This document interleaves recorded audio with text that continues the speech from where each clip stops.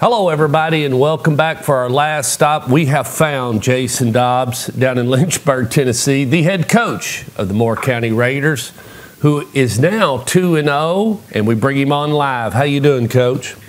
I'm doing good, Stork. How about yourself? Well, I'm doing really good. Went down to Alabama and watched Blackman win on Friday night, and supposed to headed over to Cookeville Friday night and watch Warren County and Cookeville. Good. Well, you came away with a big win against Community, and let's talk about Community and what happened on Friday night. Well, we started out pretty good. I had a few penalties that kind of set us back, but we wound up taking care of business. Had Dylan Vassar rush for 169 yards and 2 touchdowns. My fullback, Dylan Knight, he went for over 100 again for 2 consecutive weeks. Wow. Defensively, we played really well. As I told them at halftime, I said, we continue to bend, but we have not broke yet.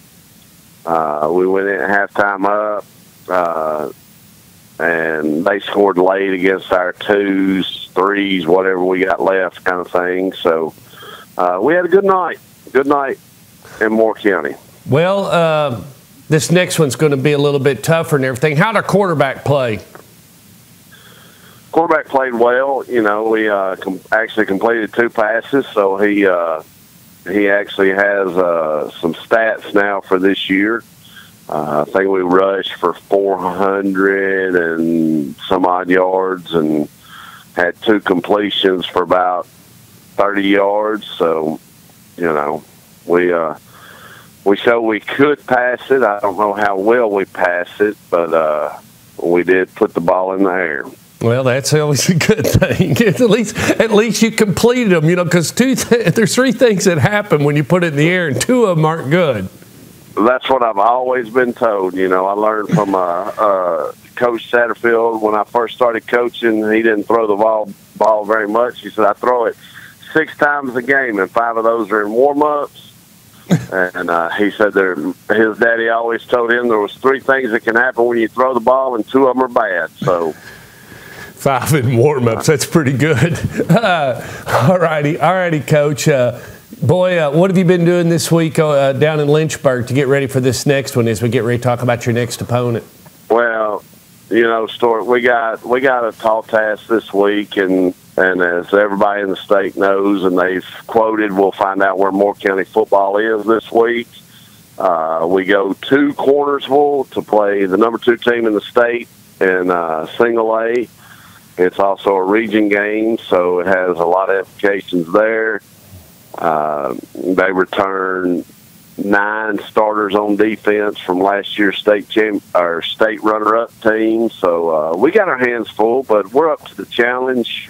Just hope we can go over there and not get corn dog ruled. You know, that's what they're calling it over there because they've yet to play 4 quarters at Cornersville this year. So we're going to do our best to make them play 4 quarters and see what happens.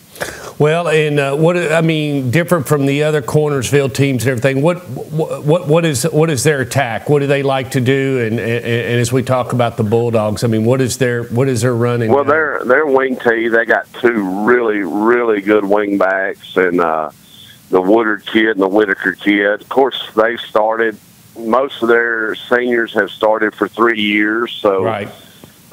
They went through some adversity, and they understand what it means to fight back. And they had a good year last year, and they're trying to do better this year. So, you know, we got our hands full, like I said, but we're up for the challenge. You know, I just hope we can keep it a competitive game and not get corn dog ruled.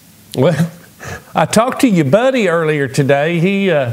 He gave me an interview, but he's still licking his wounds from last Friday night and his long 3-hour trip across the state. But he said he might come down and see you Friday night. You know, he's off, and he says, I might go down and watch Coach Dobbs. Yeah, I just got off the phone with him. Matter of fact, I've bounced some ideas off of him. You know, when you got a game of this magnitude, you try to reach out to all your your people that you've worked for or worked with and try to get advice. Coach A-Lots broke down some film. Coach Creasy's watched some film. You know, like I said, I'm not too proud to take advice from anybody. Well, and you know what? Coach Creasy isn't too shabby either, because guess who he was taking advice from against his opponent? He's taking advice from the master himself, who's got over 400 wins. And, you know, he told him, he says, you know, if you're going to beat them, you're going to have to pound them. You got to pound them all 4 quarters. That's it. Well, that's it. Well, what's your schedule like for the weekend? What are you going to do on Monday? You going to run them on Monday? Going to practice a little bit on Monday? You going to let them off on Monday? Well, as I told my guys, it depends on how you do Friday. Okay, so we got a little bet. Practice on Monday. Okay, so it's not a win or loss. It's it's an effort. So Monday's an effort call. That's it. That's it. If they go out there and compete, like I said, everybody in the state's got us picked to lose. If we win, we'll shock everybody. So, you know, I'm about competing and never giving up and playing your best. You know, like I tell them every day, protect the football, blocks the whistle, tackle the ground, good things will happen. So that's what I'm looking for Friday night. Coach, good luck, and I hope you have a safe and happy Labor Day weekend. Well, thank you, Sorg. We'll I see you. appreciate you. All right, bye.